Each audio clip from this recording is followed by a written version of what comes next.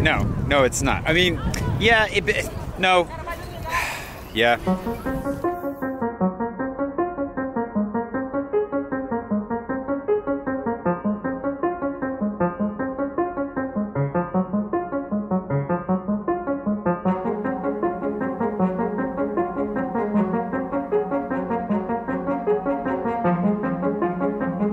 We're headed to Versailles today, and I hate Versailles. I don't hate Versailles. I hate going to Versailles, and maybe that's because I spent like a whole summer going out to Versailles, you know, leading bike tours, and it's always an all-day, very exhausting event. So that's what's stuck in my mind.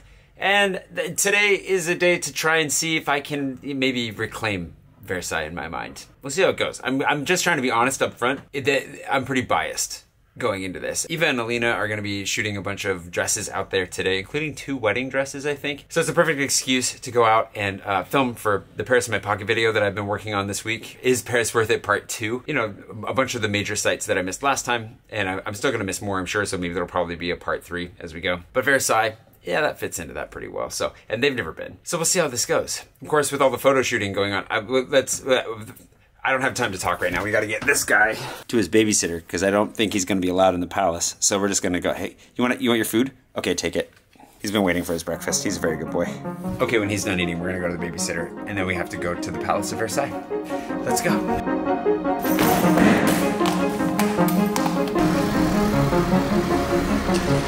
He's your problem now.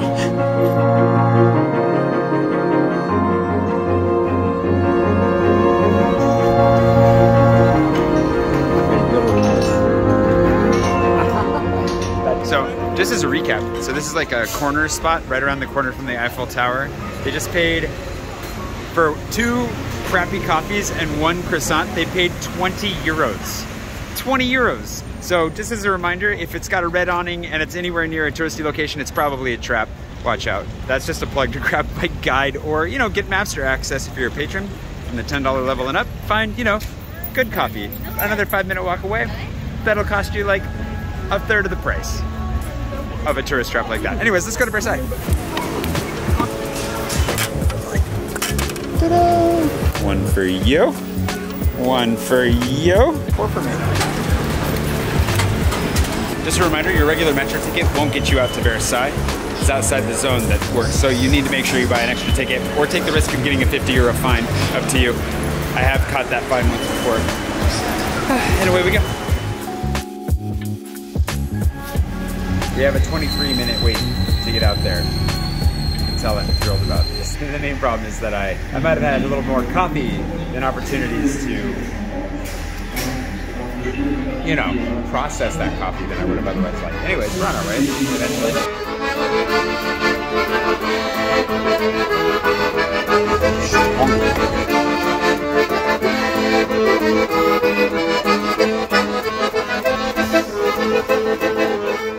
We ended up waiting like 30 minutes. I forgot there's a strike.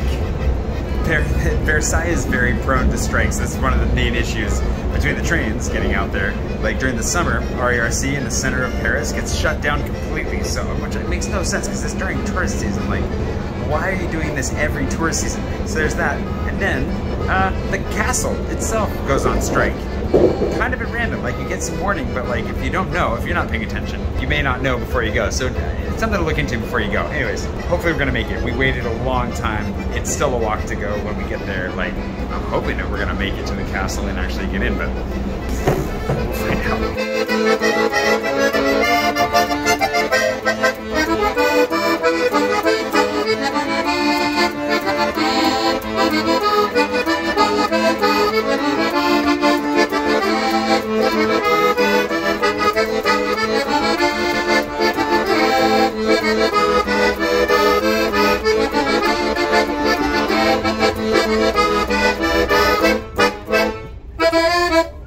We made it. Okay, we're here. Only like an hour later than expected. Not too bad. It's 12:35. Our entrance is for 1:30, and my hope is that there's not a massive line, so we'll see what we find ourselves with on the other side. I was gonna say there is a toilet inside the train station, but I mean, technically there's still a toilet. we'll go to McDonald's across the street. Another update. We used to say you didn't need your metro ticket to get out on the other side, because these machines used to just let you out, but they don't anymore. So definitely hold on to your RER ticket until you get all the way out, and then you can throw it away. You see it?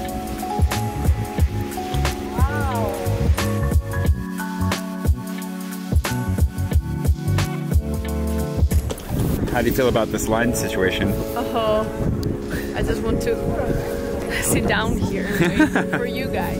Yeah, I mean, I've seen longer. You know, sometimes it actually stretches all the way to the street now behind us, so it could be worse. So we have tickets, so we're going to entrance A, it looks like. Either we're in that line, which is going all the way around to A, or this line going to, or this line going to A. It's good that I'm out here trying to figure this out on my own, I suppose, but yeesh. So we were in this line up there, but now we're curved back over here, but it does seem to be moving. Is it the right line? We don't know. We'll find out. We think we're finally in the right line. If you didn't buy your tickets ahead of time, this is the line you're gonna end up in. I highly recommend you buy your tickets in advance. You should definitely buy your tickets in advance, so at least you get into somewhat of a shorter line. Whether or not skip the line is worth it, I'm not sure. This is chaos. However, we do seem to be moving. Yeah. Definitely seems to be moving. I'm gonna try and remain chill and neutral for the rest of the experience, just to let you know if I do think it was worth it. Was the delayed train worth it? Granted, that was a strike. It's not any fault of Versailles, per se. It's waiting in line and the ultimate chaos of French queuing worth it. We're gonna just take this in stride. I'll reserve judgment. Let's find out.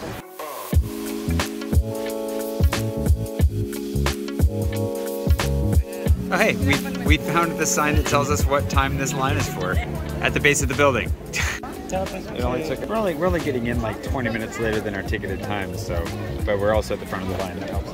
We'll see if Ava can get through security with her bag full of wedding dresses or not. So unsurprisingly, security wanted to check her bag as soon as she came through. So I think they went with him. I think they're gonna change into one of the dresses. I have no idea how she's gonna manage that, but if you can't come in with a suitcase, and generally if you come in and you have items in your bag like a bottle opener you forgot to take out, picnic knife, something like that, they'll actually check it for you, and then you can collect it on the back side. So you don't want to stress too much. If you forget something, they'll take it, they'll put it away, and give you a ticket, and then at the exit is where you go to return that ticket and grab it. So just make sure you don't go all the way out before you get it back. But you should see the signs. If we see the signs, I'll point them out. Normally, this is where you get the baggage, but they've been blocked out the whole time. You got your bag back. I found this big red bench to wait on, so we'll see how it goes. I'm trying to maintain a really open, positive attitude about this experience, you know? But all the way through security, at least. Fresh start. We're through security. Let's see what the rest of the palace is like.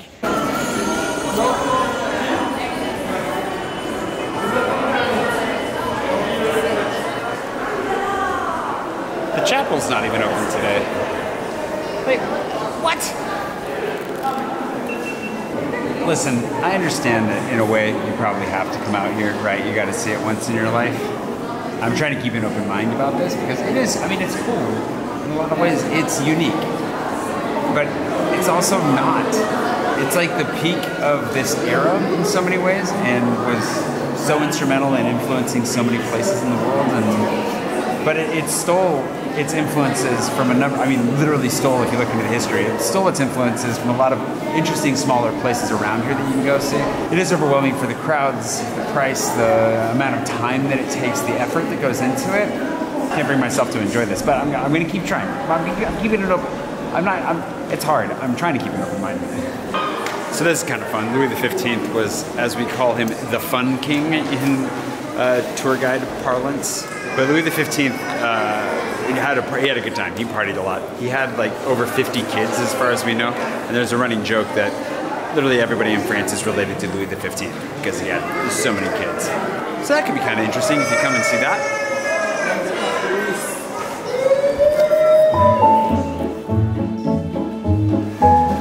This is the clock that I'm thinking of. It was rediscovered in like a flea market. There's a woman that works here that saw it in a flea market for a small amount of money and was able to reclaim it. Because a lot of the stuff that was in Versailles during its heyday, the furniture, the gold, all of that stuff, was actually taken during the revolution and sold off. Like stolen, sold off. Some of it, I'm sure, for personal gain, some of it to fuel the revolution. But they lost a lot of original stuff, so most of the stuff in this place is actually a replica anyways. Another reason to enjoy it, because none of it's real. It's just here to glorify, you know, monarchy, empire, all the things that we love and hold dear.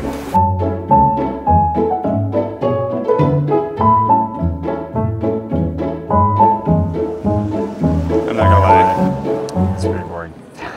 There's some cool stuff in here that I've never seen before. Like there's definitely some new art that's interesting, at least new to me, like this section. There's a lot of history here, but I can't get past really right now. It's just how much it just like glorifies the monarchy, and it seems weird to be investing so much time and effort in keeping something alive that was pretty actively put out of commission. Just all about hunting and war and conquest and stuff that I thought was cool when I was like 15, but stuff that now I'm like, yeah, I can leave the violence out of things.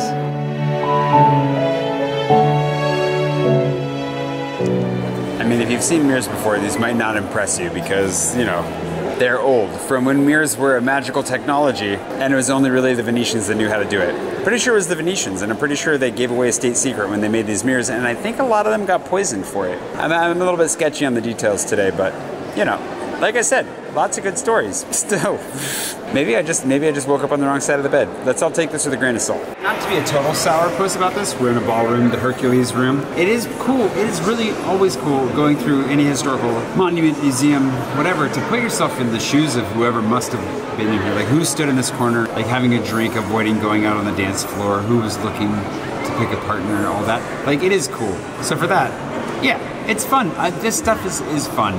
I don't mean to be a total Debbie Downer. I never really enjoy myself out here in Versailles, and I'd be lying to you to say that I did. I enjoy having picnics out on the canal. I enjoy the market. If I can never, Doesn't mean that there's not some impressive stuff to see here, though. I mean, again, once in a lifetime. Check it out. We are in fast forward, and we are 1 hour in here, and we still have We're like not a lot even to see. Yep.